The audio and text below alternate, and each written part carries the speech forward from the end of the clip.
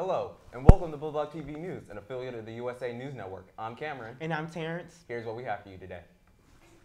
After the election of Donald Trump, President Obama and the current Congress have just over 2 months to finish their work before a new administration and new Congress convene on Washington, bringing complete Republican control to the nation's capital. Obama will embark on his final scheduled foreign tour Monday, planning to visit Greece, Germany, and Peru to deal with a wide range of American issues abroad and try to calm shocked world leaders about the outcome of the U.S. election.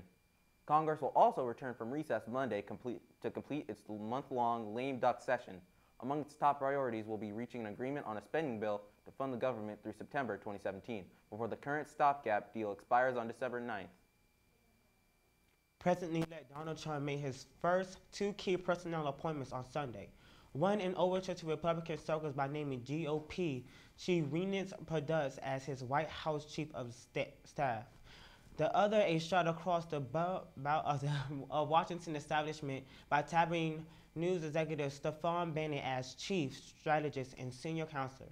The 2 men have made up the president-elect chief of staff shortlist, and while Priebus received that job, Bannon's post also is expected to significant cult. The media executive with ties to the alternate right and while nationalist movement was given top billing in the press release announcing the appointments, Trump's hire were at the first glance, though they fit a pattern of celebrity businessmen creating a test that allowed his supporters to see what they wanted. A powerful earthquake struck New Zealand's South Island early Monday, killing at least 2 people, damaging buildings and infrastructure, and prompting warnings to people along the coast to move to higher ground to avoid waves triggered by a small tsunami. The magnitude 7.8 earthquake struck just after midnight in a mostly rural area that's dotted with small towns. Near the epicenter, it opened snaking fissures in roads and triggered landslides. It caused damage in Wellington, the capital, more than 120 miles north. It was also strongly felt to the south in the cities of Christchurch, which was devastating by an earthquake in 2011 that killed 185 people. Before Donald Trump chooses a Supreme Court nominee, the new president can take steps to make several continuous court cases go away. Legal challenges involving immigration, climate change, cost-free, prospective care, and transgender rights all could be affected without any help from Congress. The cases turn on Obama administration policies that rely on the president's pen. Regulations are decisions made by federal agencies. And what one administration can do, the next can undo. It is not uncommon for the court's docket to change when one party replaces the other in the White House. The change in direction is magnified by the high court seat Trump will get to fill after Senate Republicans refuse to consider President Barack Obama's nominee of Judge Merrick Garland. An Ecuadorian prosecutor will question Julian Assange on Monday about allegations of possible sex crimes committed in Sweden 6 years ago. Swedish officials say Assange will be interviewed at the Ecuadorian embassy in London, where he has been holed up for more than 4 years. A Swedish prosecutor and police investigator will be present during the interview. Assange, who hasn't been indicted, denies the sex crime allegations and says he fears being extradited to the U.S. because of his work with WikiLeaks. A record-breaking supermoon, the closest full moon to Earth since 1948, will shine bright Monday. The exact moment of the full moon will be Monday morning at 8:52 a.m. So be careful if you're looking up during your morning commute. Supermoons occur when the moon moves closer to the Earth than is normal. The NASA says the moon won't travel this near to the Earth again until November 25th, 2034.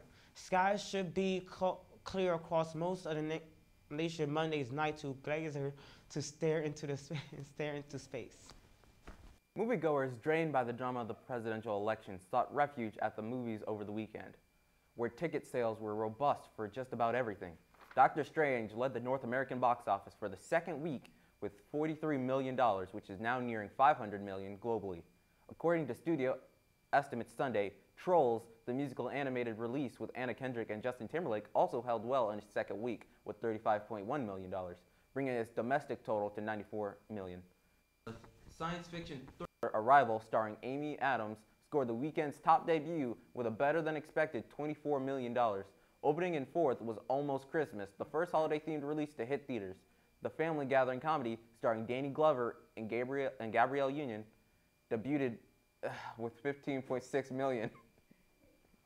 Some Americans, Canada, or Europe just aren't far enough away from Donald Trump, so instead, they're looking to the cosmos. The National Geographic Channel will debut its new miniseries Mars Monday night, and the channel has said interest in making the journey to Earth's red counterpart has increased since Election Day. NASA currently has plans of sending a flight to Mars by 2040, if not sooner. And the miniseries, how the first mini mission could actually take place by 2033. NASA hopes sending humans to Mars will eliminate our chance of extinction due to some distant event. The global event starts at 9 o'clock to 8 p.m. Central, or you stream the premiere right now at nationalgeographic.com. The Kansas City Chiefs stunned the Carolina Panthers 20-17 yesterday, rallying from a 17-point deficit late in the second quarter. While most of the Chiefs' scoring came off the foot of place kicker Cario Santos,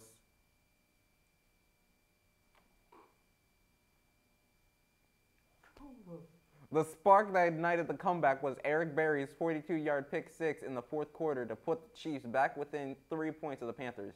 A late fourth quarter strip and recovery gave the Chiefs possession with 20 seconds left, in which Santos kicked the tie-breaking field goal with zeros on the clock. Panther quarterback Cam Newton's now infamous touchdown celebration dance move, the dab, made a return to his repertoire yesterday, despite proclaiming it dead during the offseason. Busted a 32-yard touchdown run with 9 seconds left to lead the Dallas Cowboys 35-30 over the Pittsburgh Steelers. Elliott finished the day with an impressive stat line, rushing for 14 yards and 2 scores, as well as 95 yards receiving and a touchdown as well. Rookie quarterback Dak Prescott continued to shock not only Cowboy fans, but football pundits and fantasy followers, passing for 319 yards, 2 touchdowns, and no interceptions. The game stayed evenly matched throughout, even as Ben Roethlisberger connected on a touchdown pass to Antonio Brown with only 42 seconds left in the game. Cowboys owner Jerry Jones said late Sunday night that even though former starting quarterback Tony Romo will return to uniform next week, he will be serving as Prescott backup.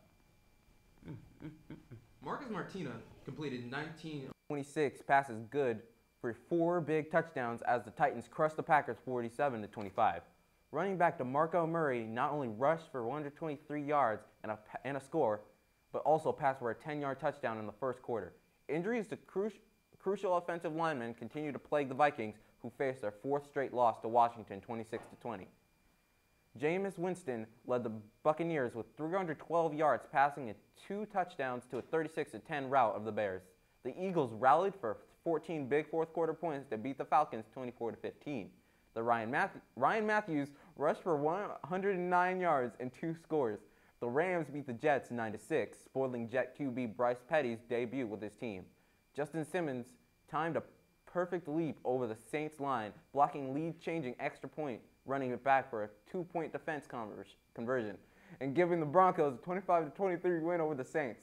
The Texans thrown a late rally attempt by the Jaguars, winning by a score of 24-21.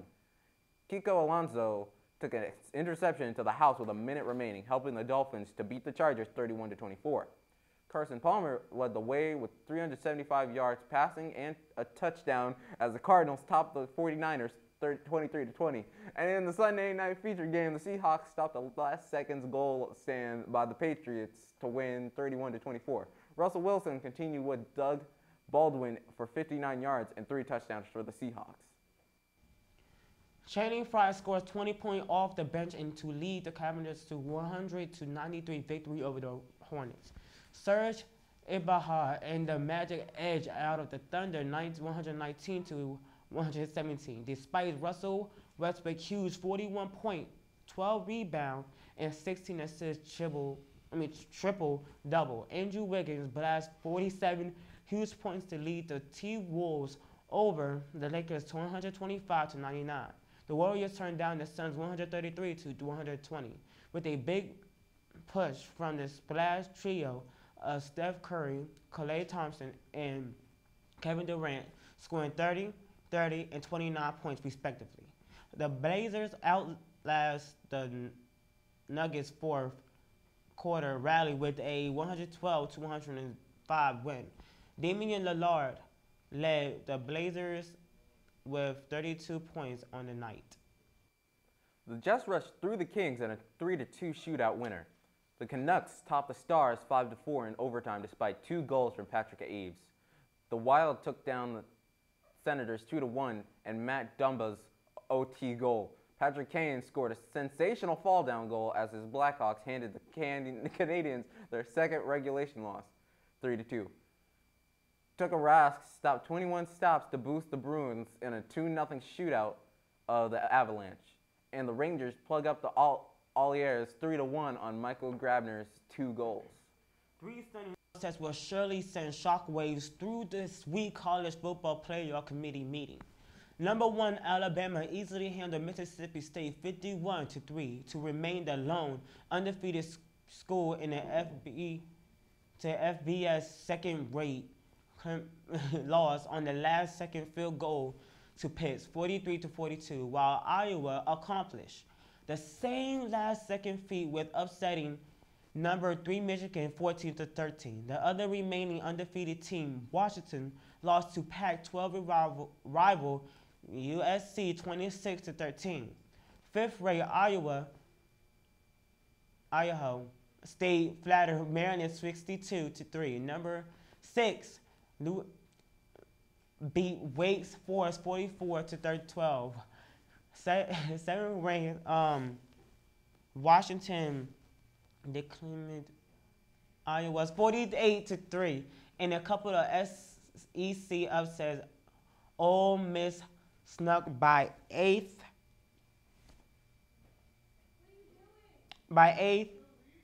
Ranked Texas A&M 29. Where you at? 29. Where you at? Oh, shut down now. Number 9, Ellsworth 13-7, and 10th ranked Penn State scored 24 to fourth quarter points to hold off Indiana 45-31.